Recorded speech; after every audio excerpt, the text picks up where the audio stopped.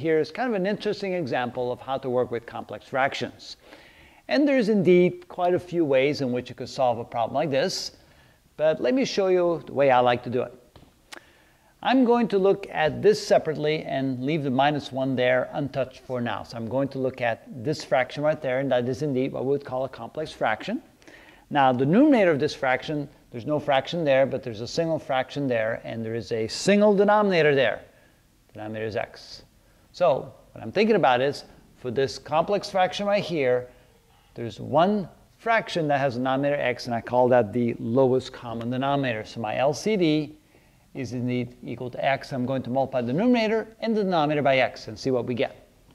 So this is equal to 2x divided by 3 minus 1 over x. I'm going to take the numerator, multiply times x, and I'm going to take the denominator and multiply times x. And I still have the -1 there that I leave untouched for now. Okay, if I do that, I get 2x times x, which is 2x squared, divided by x times 3, which is 3x, and a -1 over x times x. The x's cancel out, and I'm left with a -1, and then I have a -1 there. All right, so now what I've done is I've reduced the left side a little bit, and now it kind of becomes a little bit like adding and subtracting rational expressions. And in order to do that, I must have a common denominator, and since this has the denominator 3x minus 1, and this one does not, I can then see that the LCD in this case, if I write this as 1 over 1, LCD then becomes 3x minus 1, which means that in order to subtract these two, I have to have a 3x minus 1 here, just like I have over there. So I'm going to multiply the denominator by 3x minus 1, and of course I must also multiply the numerator by that. So this now becomes 2x squared divided by 3x minus 1 minus 1 over 1. I must multiply the denominator by 3x minus 1 so that the denominators become common. Of course, I must do the same with the numerator. All right, so now I can go ahead, and since the two denominators are the same, 1 times 3x minus 1 is 3x minus 1, I can now write the whole thing over a single denominator of 3x minus 1. And here I still have the 2x squared, and here I have the minus the quantity 3x minus 1. I like to write it like that so I don't make any mistakes on the signs. Now I can go ahead and apply the negative sign to these. So this becomes 2x squared minus 3x plus 1 divided by 3x minus 1. And I think I'm done, unless the numerator is factorable. If it's factorable, they would like you to factor that. And to see if we can factor that, let's bring that numerator to the side here. So we have 2x squared minus 3x plus 1. And the best technique is to spread these two out, 2x squared plus 1, and leave room to write the middle term as the sum of two middle terms.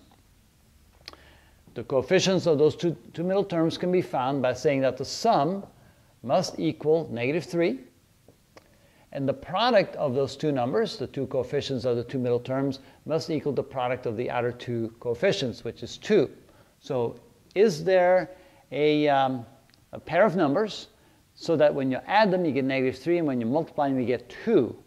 So to get 2, you can only multiply 2 times 1.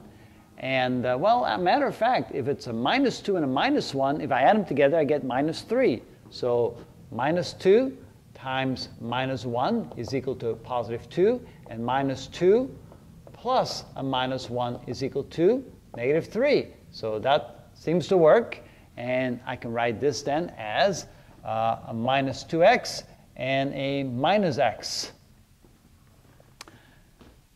So the next step is to go ahead, pair them up in groups of 2, and factor out a common factor. So I can factor out a 2x from the first two, which leaves me with an x minus 1. And if I factor out a -1 here, I get an x minus 1 as well.